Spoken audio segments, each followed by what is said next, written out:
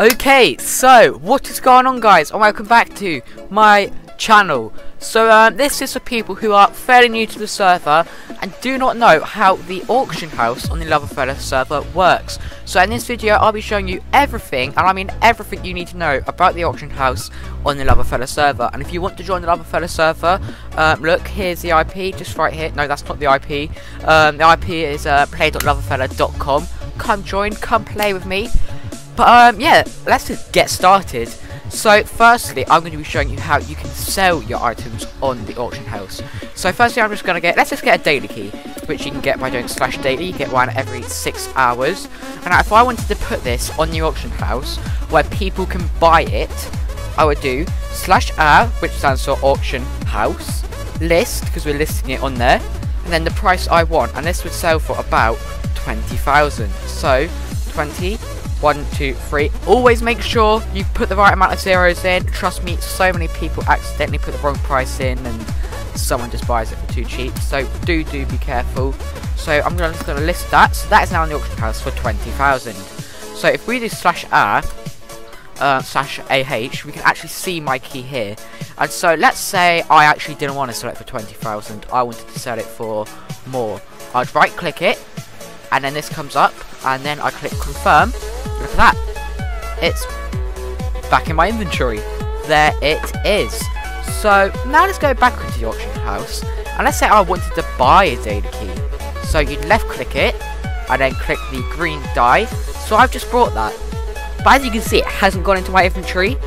So let me show you how to actually get it. So you click your head down here. It'll be different for everyone, so depending on what your head is, it will show it down here. So you click on that and you get greeted with 5 different things. Now you want to go into the yellow shulker box, and this is a collection box where you can claim everything you've brought. So if I click on that, there's a daily key I just bought. So now I can claim that. And so now the other things on here, there's a watch list. It's literally, there's no need for it. It's so useless, so do not worry about that. However, expired items. Let's say I listed my daily key for maybe 50,000 and no one bought it. So it would, after 6 hours, it would expire, and it would just pop back in here. So if you notice nothing's sold after, the thing you listed hasn't sold after 6 hours, just pop in here and you should see your item there. I've just got loads of random junk. Yeah, loads of random junk. Okay.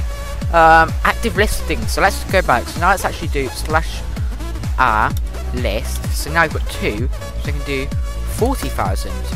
So now you click on this, and there's our 2 daily keys. So when they sell, someone's just bought it, and I don't think you would have seen my money go up, but someone has just bought it. And so now if I actually go into this sign right here, so your history, I can see this. So it does take literally 5 seconds to pop up. Should pop up any second now. There we go. So you can see all these things I bought. Look at that. I bought a special potion, a strawberry hat, loads of lucky gems. Now this is where I listed my first key. And look, can you see it says listed? And then I deleted. I then purchased one for 19,000, and the poster was planted bark, as you can see just where it says item name daily key. It also tells you exactly when you bought it, so what time I bought it. That's wrong. It's not. It wasn't 4:53 PM. It was 5:53 PM. But let's just ignore that. And then also the ones that I just listed. So the 2 I listed for 40,000, and the person who bought it, which is null because that is a glitch where it doesn't actually show you who bought it. But let's do a few more bits I can talk to you about.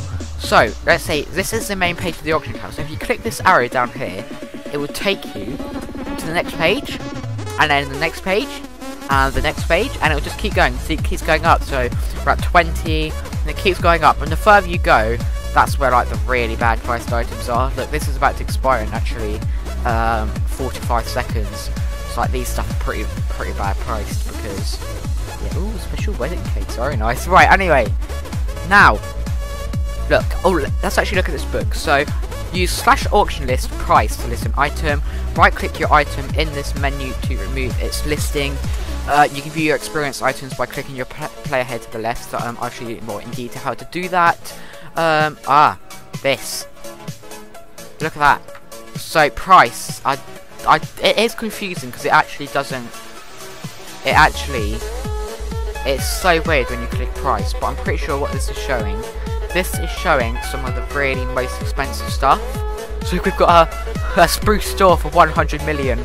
And like this is like ridiculously expensive stuff. But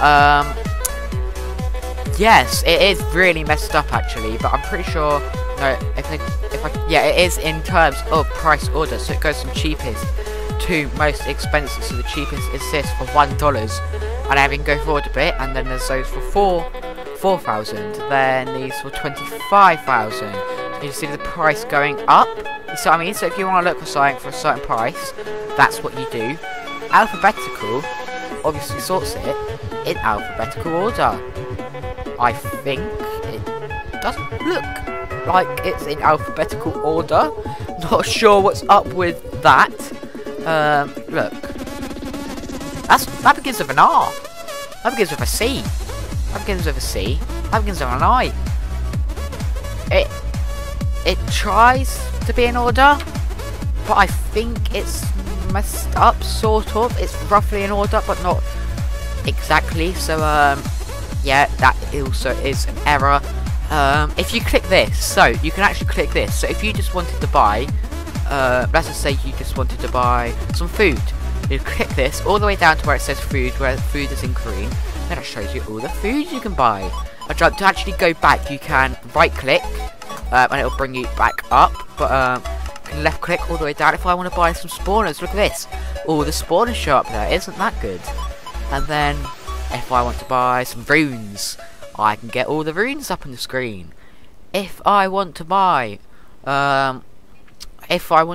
crate keys, there we go. Here are all the crate keys, so you can flick all the way through. You can see every key that has been listed. And then if I want to buy some enchanted books, there you go. So, yeah, I think that is literally it for this video. Just a quick little explanation of how to use it for the noobs on the server. But, yeah, thank you for watching. I hope you enjoyed it. Hope you found it useful if you are new to the server. Do join my Discord server, by the way. Link in the description.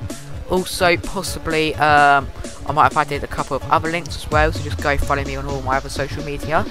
But, yeah, enjoy your day, and I'll see you next time.